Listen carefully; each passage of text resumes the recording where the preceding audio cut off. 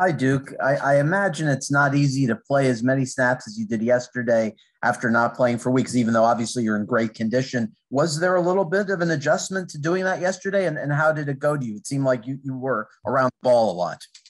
Um, I'm always prepared, regardless of it's 100 snaps or it's five. I feel like I do a good job with my conditioning. I always make sure I'm always make sure that I'm ready. I stay ready just so I don't have to get ready. That's kind of like a saying that I use. Thanks.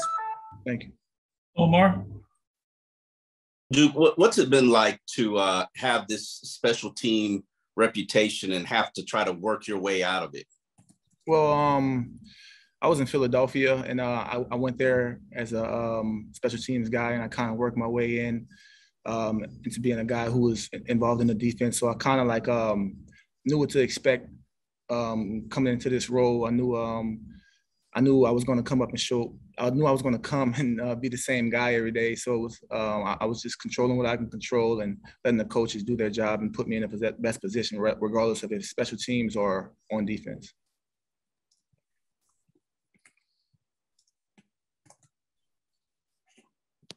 Any other questions?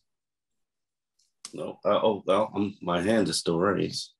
You got a question, Omar? Go ahead. Yeah. I wanted to ask you about the run defense. You guys seem to be making progress the past couple of weeks.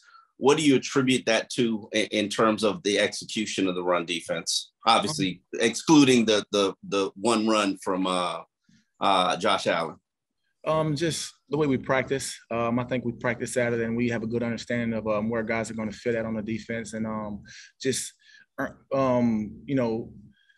with time and you build trust, and guys were going to be where they're supposed to be at. So I think that's what's happening, and what's being better and stuff like that.